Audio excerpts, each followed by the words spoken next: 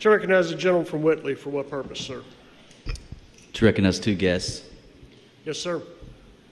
First, I would like to recognize my wife who's watching from home as I have my first bill, and I would like to wish her a very happy birthday.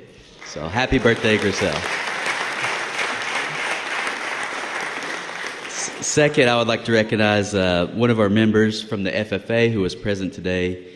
Her name's Leslie Mulholland. She's an 18-year-old freshman at UK. Now, she was the president of the FFA at Whitley County High School, the regional president over 15 counties. Now she's the state sentinel, and she happens to be my first cousin. So I want to tell her that all the county's very proud of her, and her family is also very proud of her. Thank you, Mr. Speaker.